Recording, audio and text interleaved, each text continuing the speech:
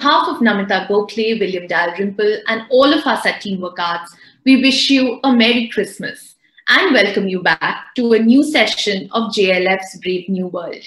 Our magazine partner for the series is The Week, Journalism with a Human Touch. Our session today is Into the Wild with Mattias Klum. Mattias Klum in conversation with Janhavi Prasada. Mattias Klum's prolific career began with being one of the youngest contributors to National Geographic in the 1990s. Celebrated for his aesthetic photographic language, he has since contributed to multiple articles and cover stories for the magazine and is the co-author of books such as The Human Quest, Prospering Within Planetary Boundaries, and Big World, Small Planet, Abundance Within Planetary Boundaries.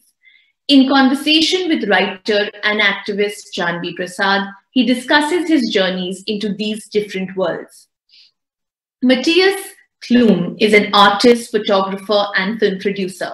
In an artistic way that is entirely his own, he describes and portrays animals, plants, and natural and cultural settings in the form of articles, books, films, lectures, and exhibitions.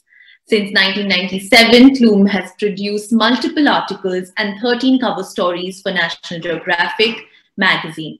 He has produced 11 documentary films and published 14 books to date. Janhavi Prasada is the festival director of Himalayan Echoes, Kumaon Festival of Literature and Arts, and a published author on Mahatma Gandhi. She dedicates her time to the conservation and promotion of literature, music, local textiles, local foods, heritage, monuments, environment, and wellness in Uttarakhand. She also works as a peace activist in the field of technology and is the co-founder of a spice brand, White Mountain Collectives. All our sessions that have been broadcast till now are available on our Facebook page, JLF Lit Fest, and on our YouTube channel, Jaipur Lit Fest JLF. Please do comment by typing it in the comment section. Ladies and gentlemen, we now present Into the Wild with Mattias Klum. Over to you.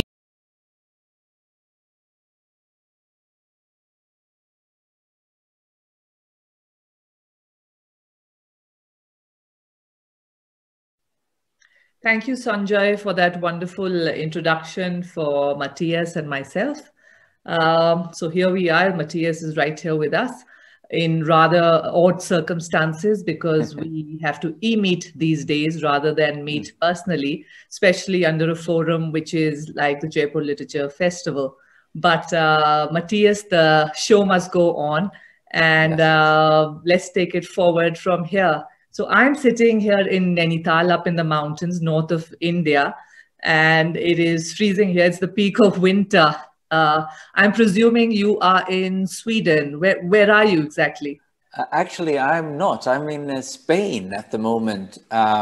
So I'm in between Alicante and Valencia, and it's winter here as well. But it's as always pretty mild. So it's 16 to 18 degrees Celsius. Sun is shining, and it's not very Christmas-like, but very pretty. Oh, that's lucky you. and tell me, Mattias, how has the pandemic really been for you? For us in India, it's really been tough because of the sheer numbers, and we all are lucky. The people who have country homes, they've moved up to the mountains or to the beaches and leading their lives peacefully.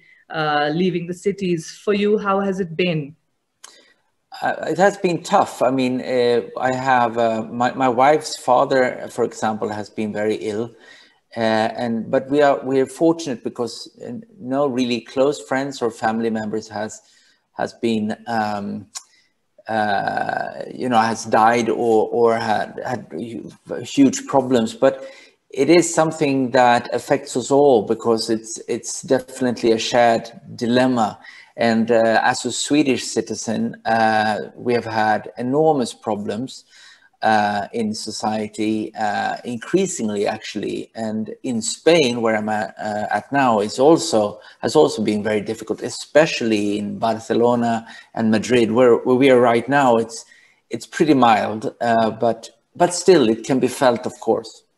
Sure. And what has been your regimen during this pandemic? For me, it was just a bit of writing, actually a lot of writing. I managed to finish the manuscript of one of my books for Kumau. But for you, how has it been? Did you manage to step out, do some photography, which is your passion? Yeah, well, we have also done some writing. My wife and I, we've worked together in an artist duo, Alexandra Klum, and we've been writing as well, but also been able to, yeah, step outside and do some work. And I think it's a good time to contemplate, even though it's a tough time, as we said, it's a great time to contemplate and, in a way, philosophically speaking, look inwards as well as outwards. So I think it has been a big change for us professionally and also in private life. But I think in a way for the better. I think, and this is a bit controversial to say, perhaps, but with all the respect for all the suffering and all the huge challenges that we are facing, I think in a way, the good thing about it, if there's a good thing, is really the way we can relate to the transience of life and in a way, perhaps retie our knot to each other and to nature itself. Yes. And where you really come from, which is Sweden, and I've been to Sweden twice. It is the land of pure air. It's pristine, and you can't help it but be around nature. So that is really your life. In comparison to that, we are in India, which is chaotic, and it's got its quiet spaces and the noise as well. So we really feel the quiet, the clean air. The lakes the waters are all clean now. The animal habitat is all out, especially where I am. The footfall, the leopards are all out. The pheasants are out. You don't see them. The other day I was sitting by my window ledge and a pine marten just sort of walked past. Wow, nice. Which is a rarity. Anyhow, so that's that. But coming to you, Mattias, again, you are a renowned photographer. And I have, in the last 2 days, just been going through all your work. Tell me exactly how wildlife photography sort of fell into your domain. Because from one of my researches, I found out that you started with being a musician. You were drumming away, and then suddenly the switch happened. How did it all fall into place? How did this calling happen? Well, I think it might be the same as for you. It's something that it's a calling. It becomes a passion. And as a young boy, I borrowed my father's camera. He had a very simple camera. It was a mechanical camera with just you set the aperture and the shutter speeds on your own, and no autofocus, no electronics really. So and I said, "Can I please borrow it?" And he said, "Yes, you may borrow it if you're careful." And so I went out into the wilds near our summer cabin in Dalarna, Sweden, and I fell in love. I fell in love with the aspect of bringing something back from adventures in nature, or just from seeing tiny details, maybe textures, lights, shapes. And sometimes when it worked out photographically, I could bring back that sensation that I felt. And to me, that I couldn't dream of a better hobby to begin with, but then a passion for life professionally as well. Wonderful, wonderful.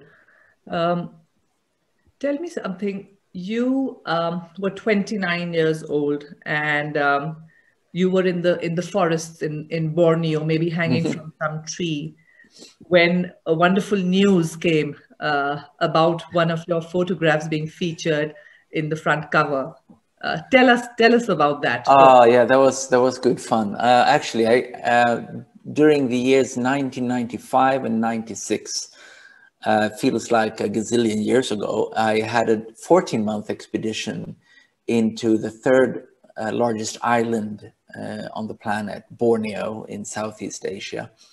And so I had 1.5 metric tons of equipment, 4 assistants, and we ventured into, to us, the unknown, to build blinds and hides up in the canopy of these enormous, gigantic dipterocopteries. And it was on assignment for quite a reputed American magazine called the National Geographic magazine. And that was my first big assignment for them. And I remember a friend of mine at National Geographic gave me a call and he said, Mattias, you owe us a party. And I didn't understand what he was talking about. So I said, what do you mean? Do I owe you a party? What a strange thing to owe someone. He said, you don't understand, Mattias, you owe us a cover party. And then I realized, aha. So I had been granted to have my picture from this long assignment on the cover of National Geographic. And to me, it was a wonderful dream come true, but it was more importantly a way for me to tell this story that I cherished in my heart about this primordial, beautiful, diverse rainforest on the cover of a magazine that reaches many people. Yeah, tell us about the silver-leaf langur, because back here where I am, every morning on my chestnut trees, horse chestnut trees, there are langurs, the gray langurs. Yes, yes. But this one is different. Yeah, this is different. I love your gray langurs as well, and the sound and how they interact, and they're incredible. These are slightly different. They are smaller, and they're called silver leaf monkey, and they are also interacting in a beautiful way, and they are also in this similar way of the gray langur, you know, on top of trees, signaling for predators like leopard and other things. So you can hear them far away, and if you can read their behavior and you can listen in, tune into nature, that will give you some shortcuts and sometimes some great experiences and sometimes good pictures as well. But it sounds marvelous that you have them right outside your window. That's incredible. They are. That's amazing. We have to come and visit you. I hear that. Yeah.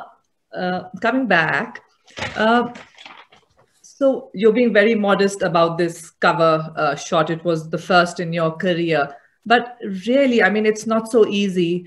You spent about 14 months in the forest in Borneo.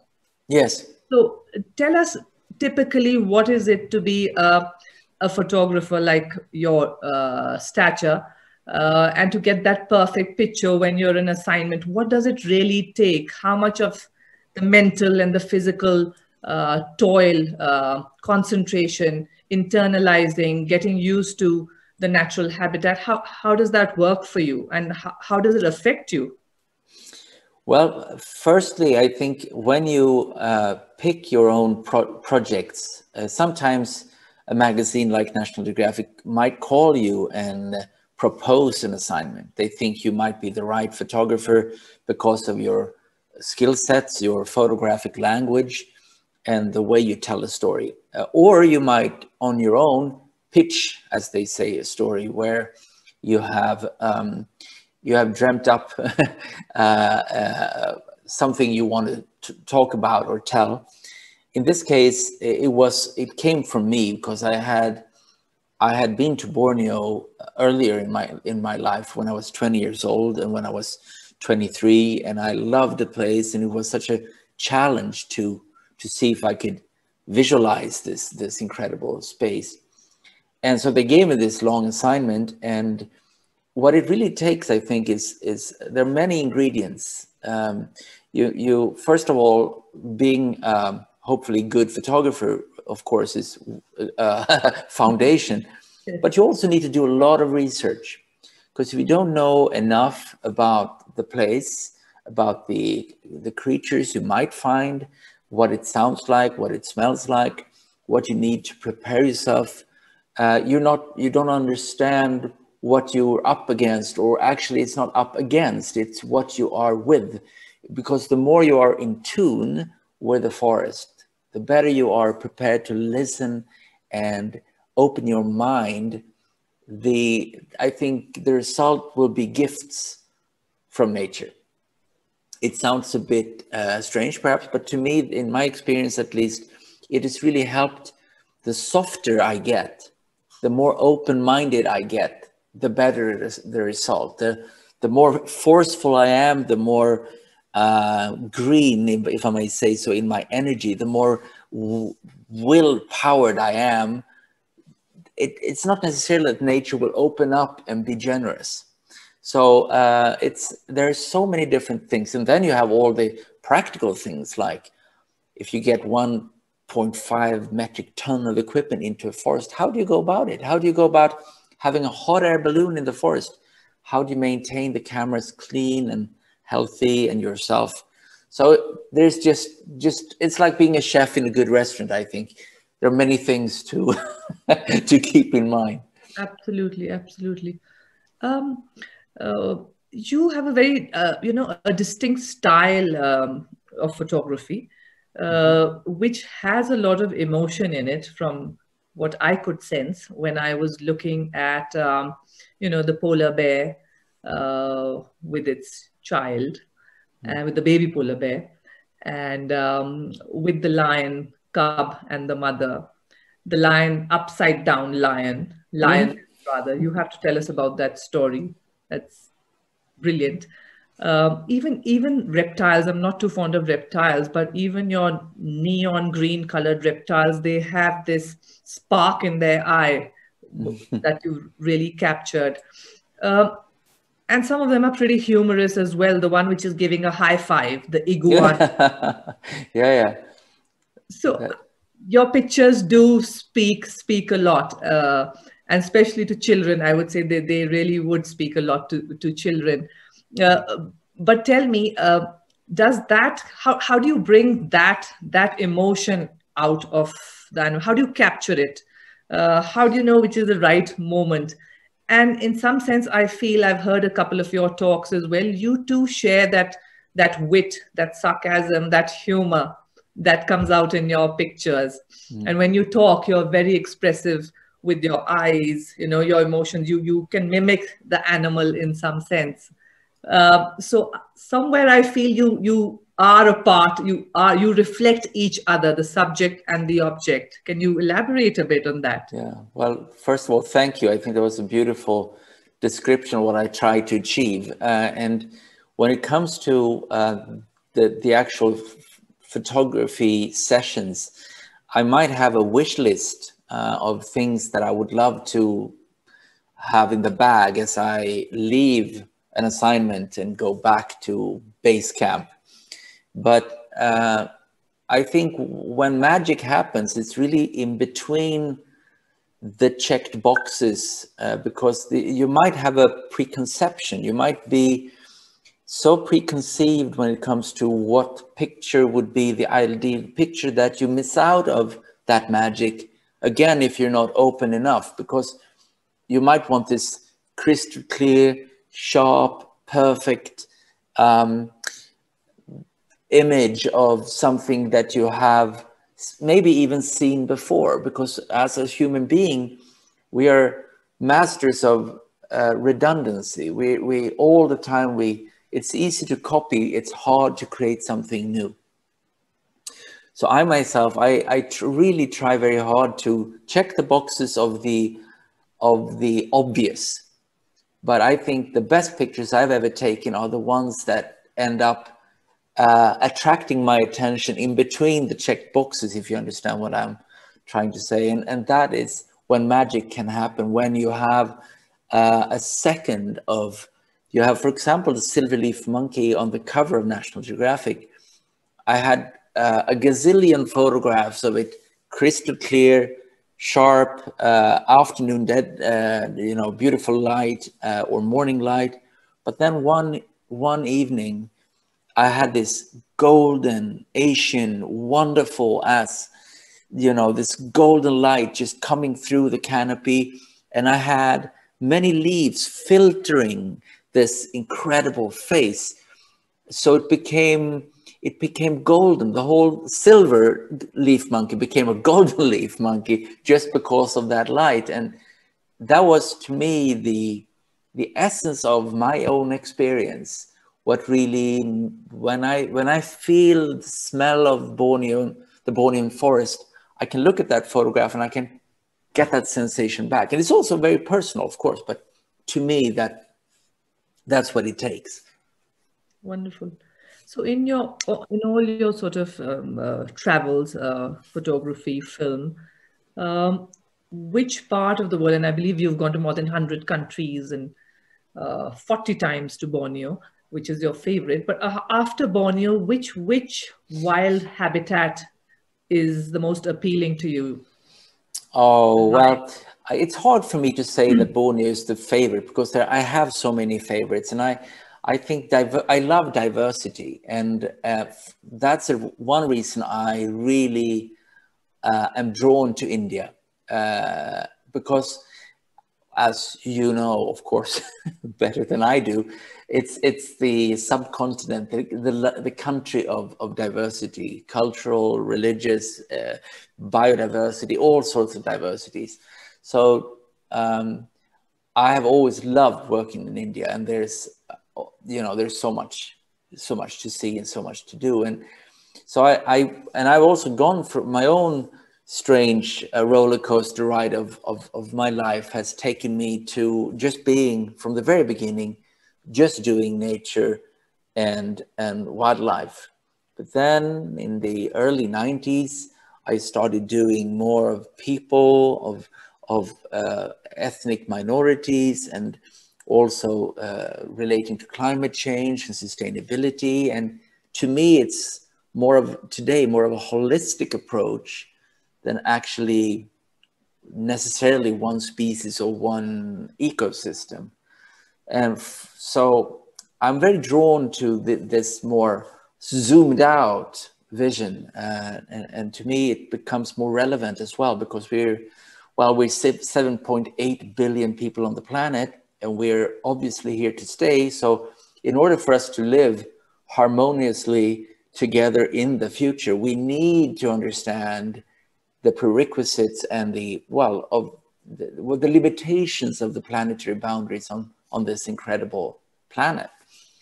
And I love to try to work that into my photography. Yes. Well, yes, I mean, and what you just said reflects a lot in your compositions, be it wildlife, be it mammals or birds, or even just nature shots and portraits of people. It does. I think every photograph of yours is so intense, and it has a deeper meaning and a deeper message to the world that, hey, listen, we are a part of nature, so let's just blend in rather than just stick out and just kill it all. And we are on that path. And you have written about 12 to 13, co-authored 12 to 13 books on similar topics to make people aware of where we are. What do you think, where are we today in terms of sustainability, environment? Where are we heading? What's the news for the world, really, in your experience and in all your travels? Oh, that's a tough question to answer, I think, because it's a good question, and it's super relevant, but it's also a very complicated question. I mean, because there are so many good things at the moment, people working hard, organizations working hard, and for the first time in history, we are our conversation here, our e-meeting is proof of that. Is that we are more connected, we can communicate, we are in these days also forced to communicate this way, but it's also an incredible opportunity to spread important information, to share important information. And we have enough science, we have a lot of innovative power. And at the same time, coming back to the 7.8 billion people, we also put unprecedented pressure on our planet, which means that since nature is not responding linearly to our affluent lifestyles, especially in many parts of the world, nature is sending invoices back into our economy. which is a scary situation. And the pandemic that we right now are suffering is actually one of those invoices, because it's a zoonosis. So when we destabilize nature, when we deforest too aggressively, when we trade with wild animals too aggressively, when we are pushing ecosystems to the brink and we approach wild animal species with domestic animal species, this is when the zoonosis comes into our world. And they're there already, but that's when they come into our world and is sort of unleashed. So to me, the only safe path ahead is really that we continue very, very hard and very stubbornly to prove that sustainability is not a sacrifice. Being more increasingly green when it comes to circular economy, etc., it's not a sacrifice. It's truly the only path ahead to safeguard a future for all. Absolutely, absolutely. Tough times, but let's see, because with the rise of, say, fossil fuels, our own diet, the way we eat, Yes. all those habits have to be changed, and of course we have to plant as much as we can. And I think where you come from, Sweden, it is one of the most eco-friendly nations, I would say, in the world, the Scandinavian belt, and we must take inspiration from that. My next question would be, tell us a bit about your travels to India, a little more, throw some more light about your travels, especially to Gir forest in Gujarat. Yeah. How was the Yeah. experience with that, since you worked a lot in Africa with the lions? Tell us more about the Gir forest experiences. Well, to a lot of people, and I'm not talking about people in India, because a lot of people in India obviously are aware that the lions of Ashoka, the lions of Gir, are very important for the Indian communities as a symbol of power, of elegance and royalty in a way. But to most people elsewhere in the world, people think of tigers if you talk about India, or leopards or something else. And you talk about lions, you think of Africa.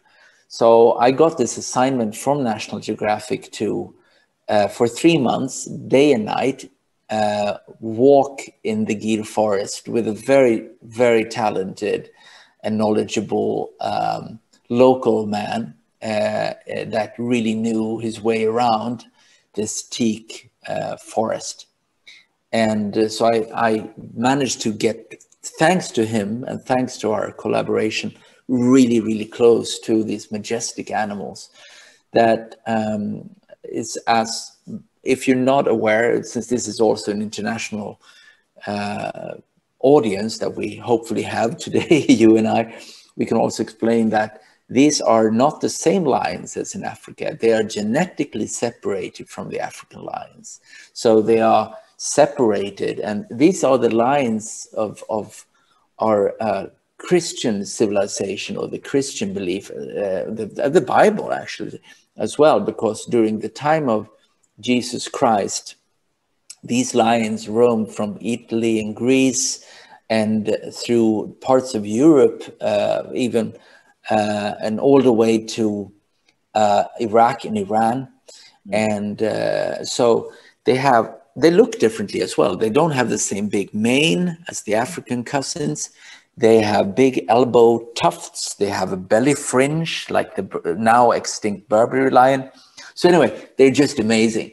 So I had the great, great privilege of doing a cover story for National Geographic about these just incredible creatures. And the upside down lioness, where was that shot? Will you tell us about that? Yes, yes, yes. That was actually absolutely lovely. As I said, I crawled around. I was sneaking around in the Gir National Park for 3 months, day and night. And then at one point, we had gradually habituated a female with her cubs that knew that we weren't hostile, and we could manage to be pretty close to her. So she was relaxed, comfortable, and I could just sit very close to her and work. And then again, as a gift from nature, as a gift from Gir and India and the lions, she, in a beautiful light, she called her cubs.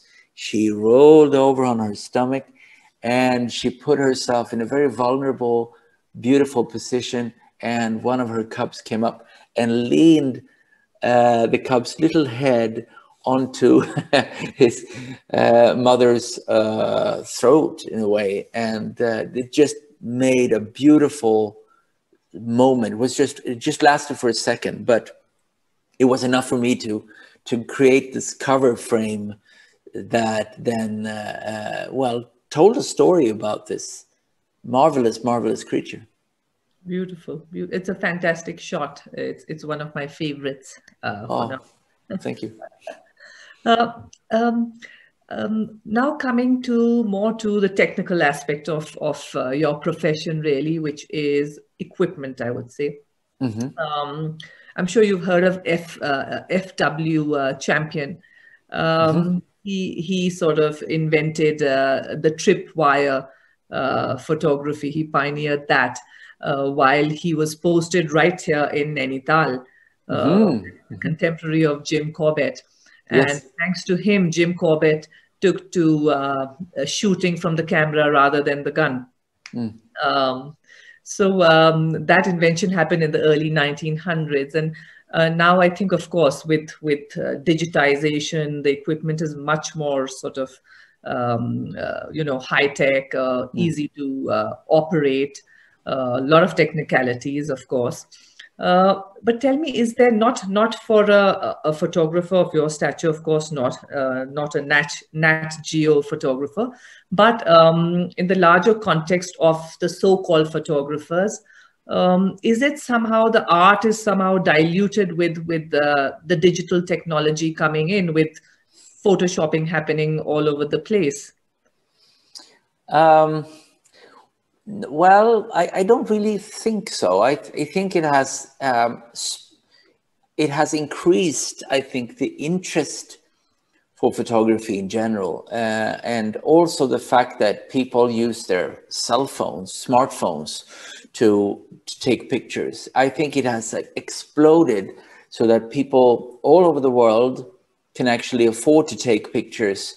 It doesn't make all of us photographers.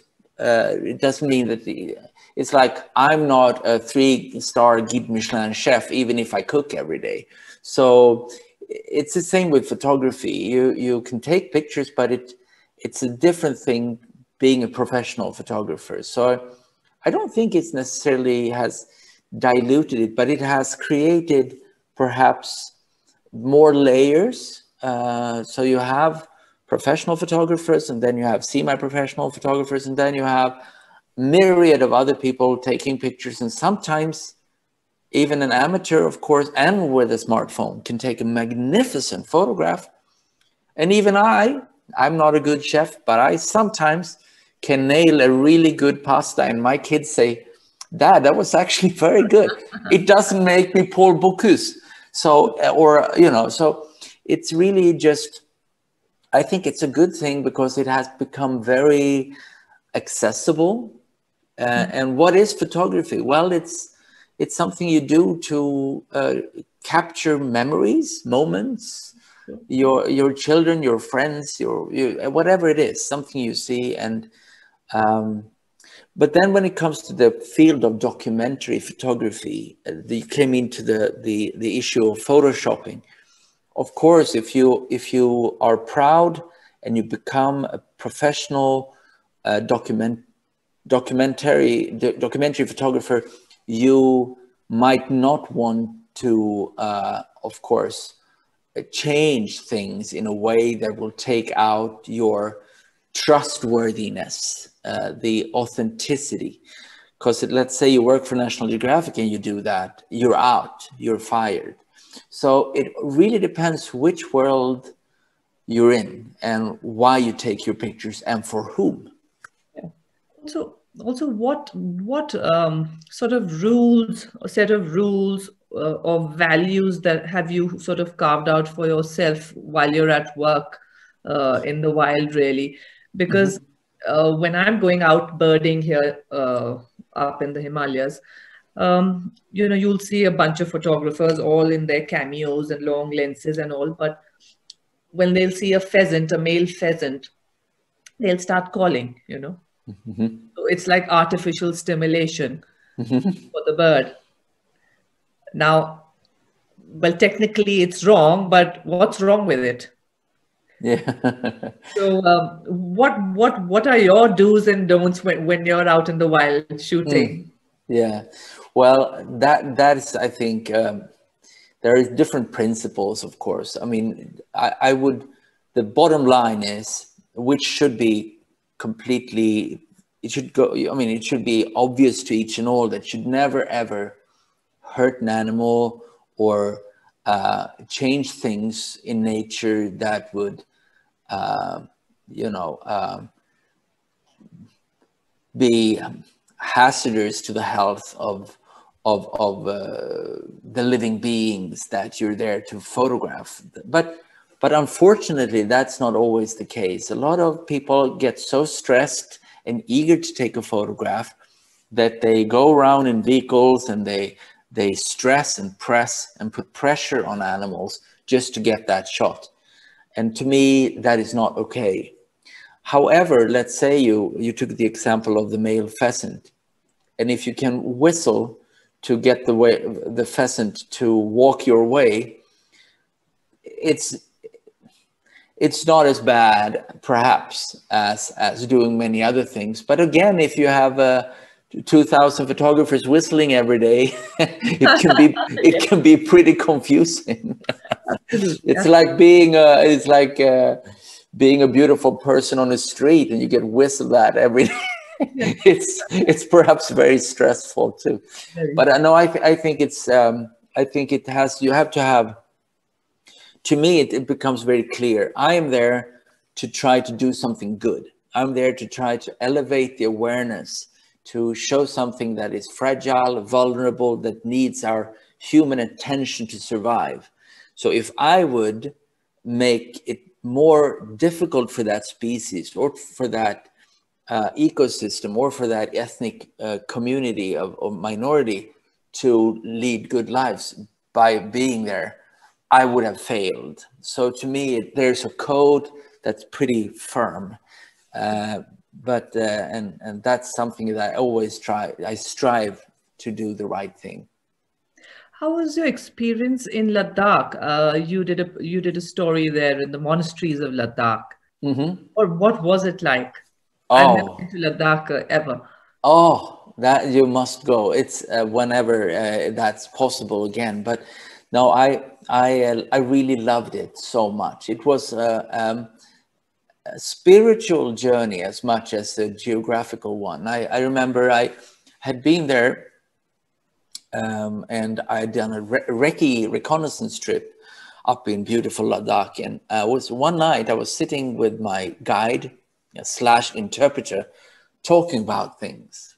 We talked about, you know, beautiful places and, you know, things that you could dream of doing but has never ever been done. And so I said, do you know about any place, if you could send me someplace and drop me someplace where I could take pictures, that would be very, very unusual. And when we started talk about it, and then we found a place in a valley that had never been photographed actually, or hadn't been photographed for many years at least.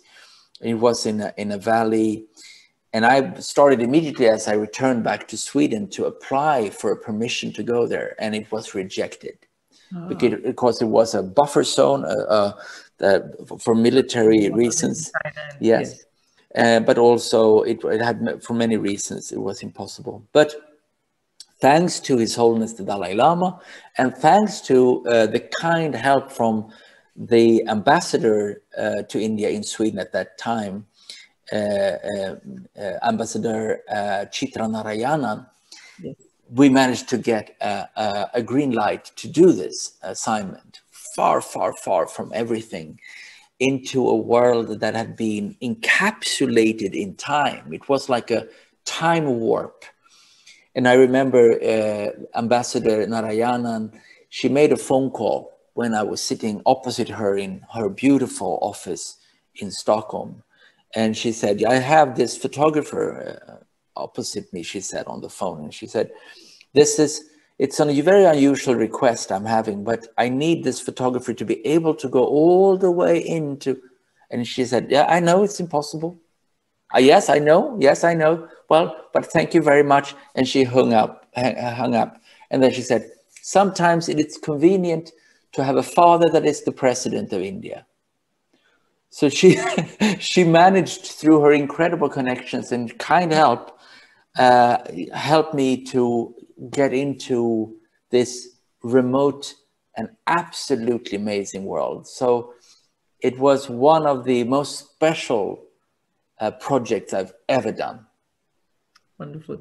I think apart from your talent, which is just brilliant, as I say, the mindfulness that you carry with you in your work, and you're so conscious about what you do. You're conscious about every little movement, every little leaf, every little, wisp of the air or the smell, which comes from a very trained mind, a meditative mind.